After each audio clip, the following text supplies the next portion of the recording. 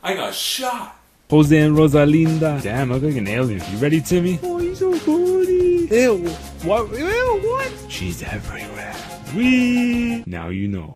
Hey guys, what is up? This is Danotoast, and today I'm actually going to explain to you guys what happened on Wednesday, June 9th. That Wednesday and the following Sunday I couldn't upload a video. I sort of had an issue. No, I did not get shot, that was a joke, but there was some sort of serious issue that happened, and that sort of got me thinking of a new series, which will be called Storytime with Danotoast. Basically situations or experiences I've had in the past, and I'll let you guys know what I learned from them and what you guys should learn from them. And yeah, it's gonna have an awesome intro. Storytime with Danotoast. Yeah, I might have lied.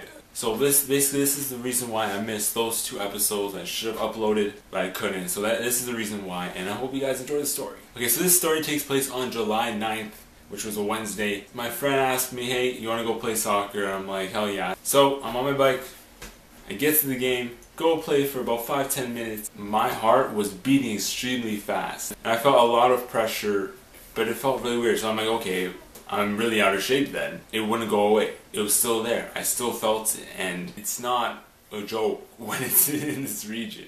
So, you know, I just knew that it wasn't going away. It wasn't right, so I had to call an ambulance. So I go to the hospital, and they do tests. They tell me, you know what, it's fine, you're perfect. I'm like, that's fantastic. Why do I still feel this pain? And they say, you know, just relax, go home, rest. So I wake up, and I still feel bad. And then I end up getting a call from my doctor saying that your heart is fine. We looked at x-ray, it's fine. But the x-ray showed my lungs, which wasn't so fine. I found out that day that I actually had something called a pneumothorax.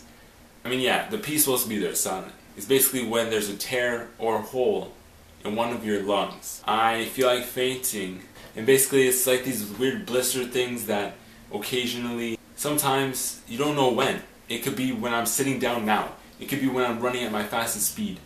Anytime, which sucks. So basically, if it pops, it's gonna make that hole, make that tear, and your lung basically collapses. It doesn't work. Imagine blowing a balloon with a hole in it. It doesn't work. It's not that great. And they said, you know, sometimes these holes, you know, they fix themselves up. So that's awesome. So I do another x-ray. He checks it. He's like, you know what?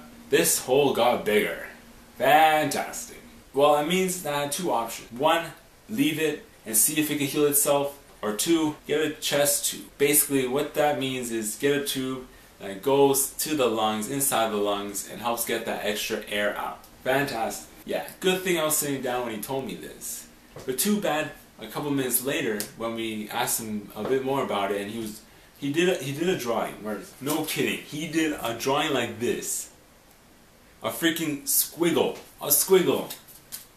Oh crap. Explaining that's how it looks like. And you know, I remember like, oh, you know, I just want to get more information, you know. And then all of a sudden, boom! My eyes started going crazy, hearing started to go, and I knew, I felt this before, I was about to faint. Bruh. And as soon as I felt better, I'm like, yeah, I'm feeling better. Time for surgery! Just knock me out. I don't care, you could like, play with my body, do like, I don't know, like, hello, my name is Danotoast. You know what I mean? Just do that, I don't care. But knock me out, I do not want to know what's happening. And they're like, yeah, I'm gonna give you this mild anesthetic. Yeah, man, that's hopefully it knocks me out. And I remember them putting on the mask, I'm like, yeah, I'm gonna get knocked out, I'm ready, I'm like, yeah, let's go, let's do it. And I end up not falling asleep, and I'm awake for it. And I mean, it's a minor surgery, it's not huge, but I do remember, because I was awake, because you are putting a chest tube in my chest, in my lungs, I remember the doctor making this move, and that scared me, especially because I felt the pain of it. Basically, imagine this, and out of the corner of your eyes, you see this. Like, he literally, like he's shaking me, like he's like this was him. You're gonna die today! But at the end of the day, it was good. They patched me up well. I'm really appreciative. And honestly, the pain of it was immense. I could not lift up my left side of my body. Then I went to bed, and it was another story. It took me hours to fall asleep because I had to lie flat. Never lie on my back when I sleep. Guess what side I sleep on? Of course, it's the left side. Perfect. And just to move out of bed, the fact that you're lying down flat and then getting up, you get winded. And that's the smallest movement ever. It took me like 10 minutes to get out of bed. It took me so long, you know, to get here to go eat. It took me forever to get to the washroom. Like, it was ridiculous, a lot of pain. Eventually, I went to a specialist who looked at myself and said, you know what, now you're good. Now it's time to take out the lungs.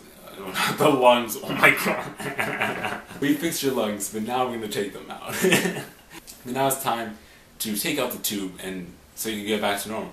So okay, and I'm like, wait, I'm gonna take it out here? And he's like, go back there and sit. I'm like, oh hell nah. He ends up doing it there. He takes out the patch, he starts taking out the stitches, and you know, I'm sitting there and I'm really nervous because it took about 4 guys to get it in.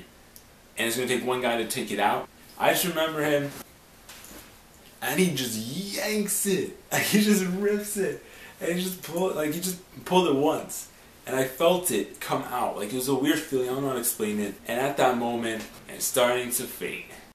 Bruh. And so I had to sit down and recover from that. And I am really, really a wussy. I don't know why I'm telling this story. But at the end of the day, I have since recovered a bit more. And I still have a bit of pain, but it's a lot better. As you can see, I'm moving a lot. And I thought, yeah, that would be a good story to tell you. So that's the reason why I missed that week of videos. So hopefully from now on I'll continue my videos, continue doing what I need to do. Going through the hospital every single day, you see 50 people in these waiting rooms, and every single day they were different. There's not the same people there all the time. A lot of the times we look and we say, I want to be perfect, I want to be normal, I don't want this illness, I don't want to look like this, I don't want that. A lot of times we think, you know, healthy people, to be healthy is normal. But going through this, I realized none of us are normal. We're all messed up. We all have some type of problem. But the fact is, normal is being messed up. What I'm trying to say is, be accepting of who you are and be appreciative of what you have. Don't judge others because of their illness. That's their fight, that's their battle. We should help them with that. Final lesson is, enjoy your life because life is unpredictable. 1 second, it could change. I was on one high, having so much fun with my friends, to going, my life is in danger right now. The whole entire time I was there, I didn't care about how much money I had. I didn't care about my clothes, my laptop, any type of thing I possessed. I just cared about the thing that matters. It's not about that promotion. It's not about the money you made. You know, it's about your family and the experiences and the memories and the things that you should have done. The dreams that you let get away. And that's what I'm trying to tell you today. I don't care if you're 2, 70, 100, a million years old. Please go after what you want to do. Be yourself, love yourself, and just enjoy today. Make sure that today you laugh and go to bed happy and wake up happy and excited for the day, because you don't know what's going to happen. Why waste a day being sad when you can be happy that day? And I wish you all the best of health. And as well, I actually got a new account. It is an Instagram account. I don't know what I'm going to be taking pictures of. I don't have any posts right now.